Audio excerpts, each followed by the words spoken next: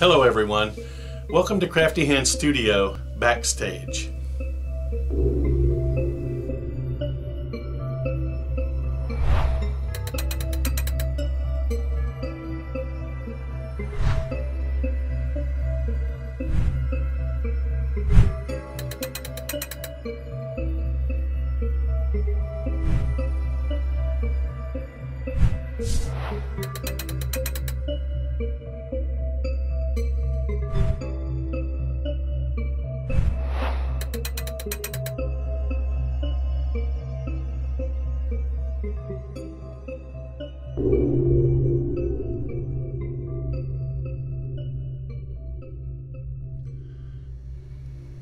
Hello and welcome to part 2 of our 7 chorales by Johann Sebastian Bach.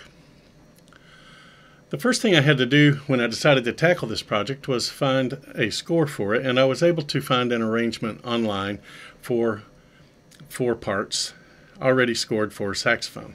And the arranger had conveniently provided a MIDI file, which sounds kind of hokey. I'll play a little of it for you. And you will notice that there are some breaks all cut up in here.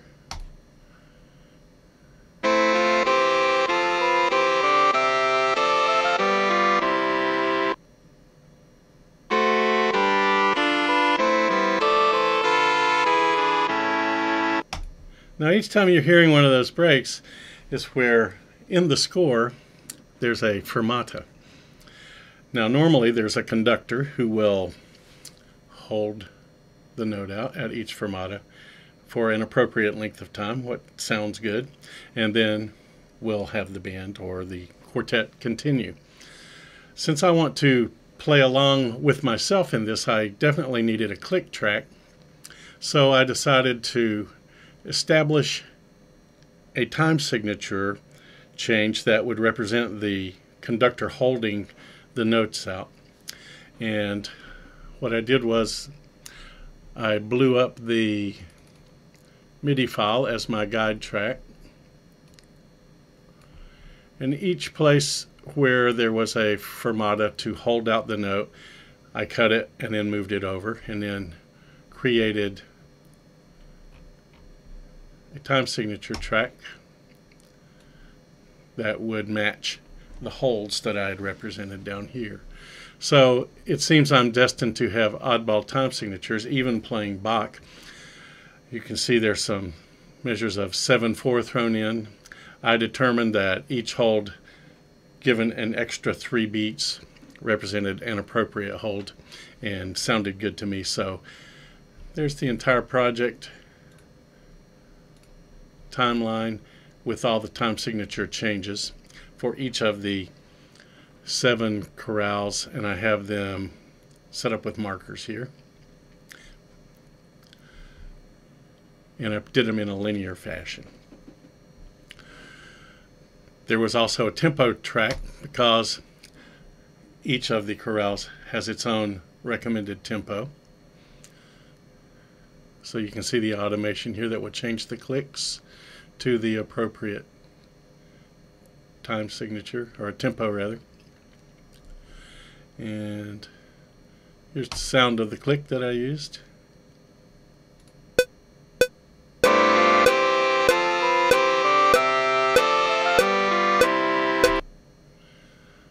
Pretty much a standard click. Turn that off. Okay, now in our previous video with the Leaving project, we used virtual instruments and didn't have any microphones involved or any input from the console behind me, the SX1.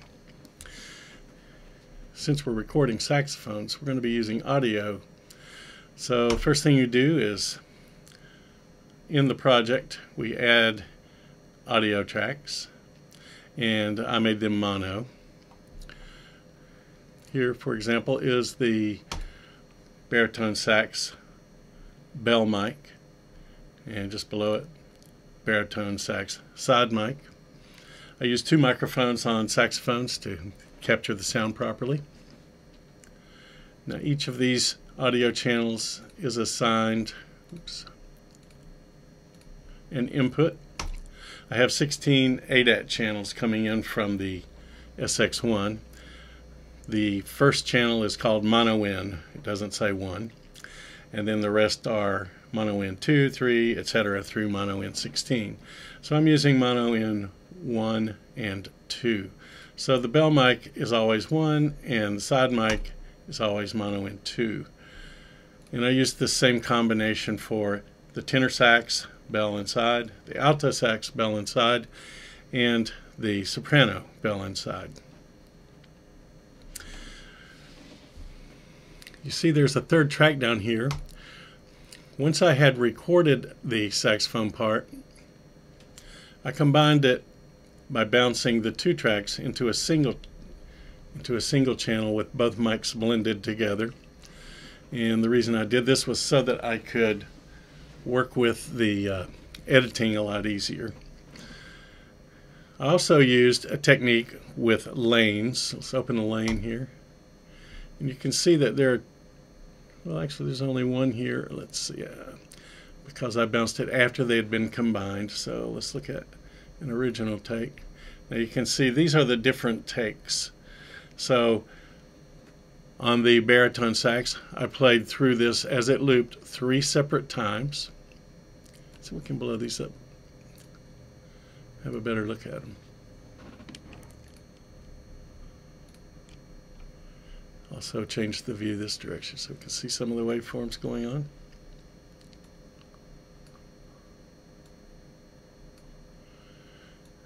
Find a happy home for this transport here. Let's put it up top.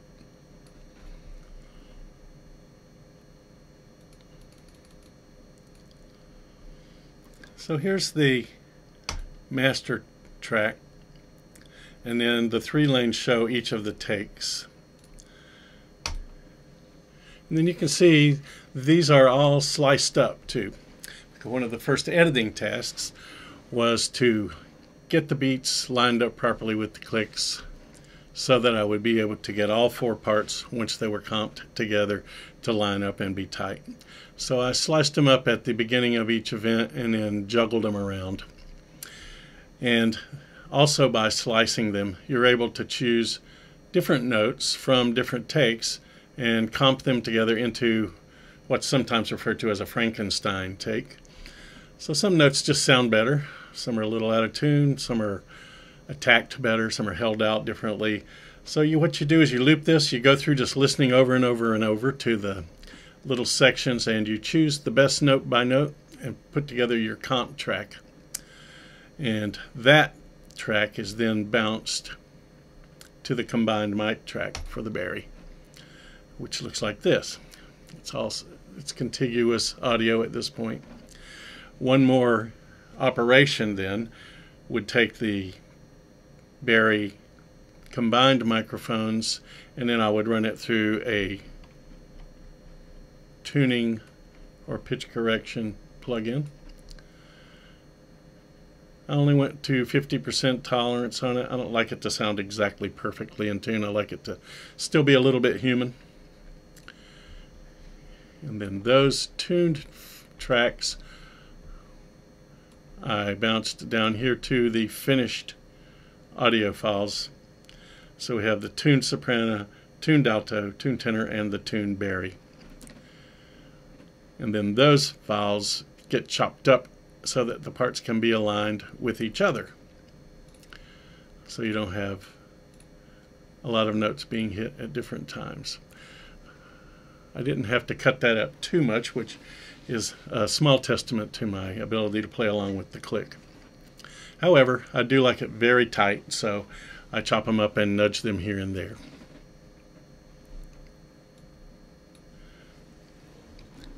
The saxophone setup that I used, I'll show you that. Okay, the physical setup for recording the saxophones, I used 2 microphones. One to catch the bell and one placed on the side. This gives you full coverage of the instrument. I have these plugged into the console, the SX1. didn't use a breakout box. I'm recording these in the studio control room. So just plugged them into channels 1 and 2. And those are routed via ADAT to the Cubase workstation in the computer.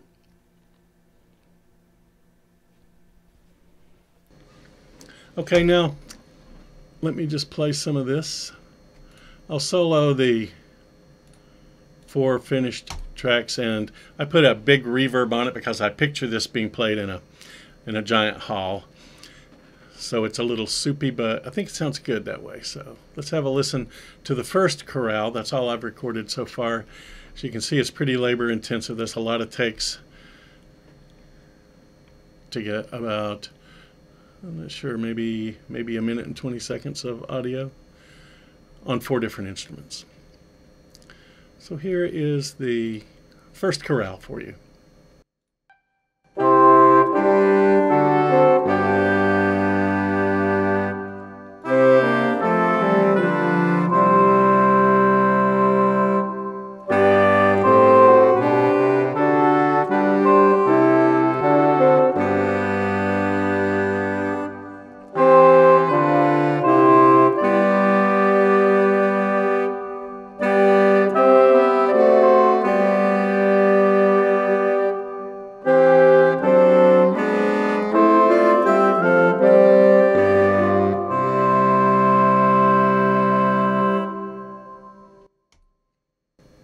Now that's really fun.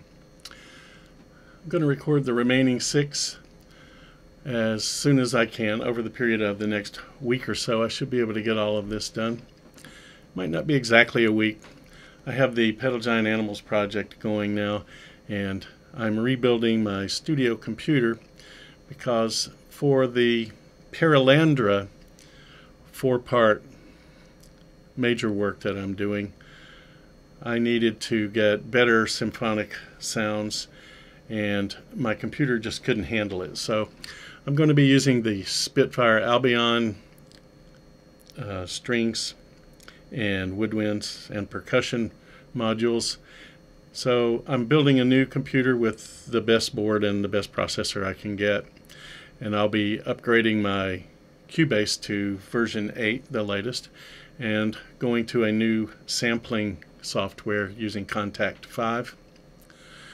All of this is going to take some physical work to put together the new computer, and then a week, no doubt, of frustration as I get all the licensing transferred to a new computer and all the new software installed. I will do my best to keep these backstage projects up to date, though, and I'm also considering the computer build as a separate project. I'll try to create a video with that, as it would not require the actual music software production suite to be working as I build it. Okay, that's it for this week's installment of the Bach 7 Chorales. Thank you very much for watching, and stay tuned for part 3. Listen to music. It will make you better.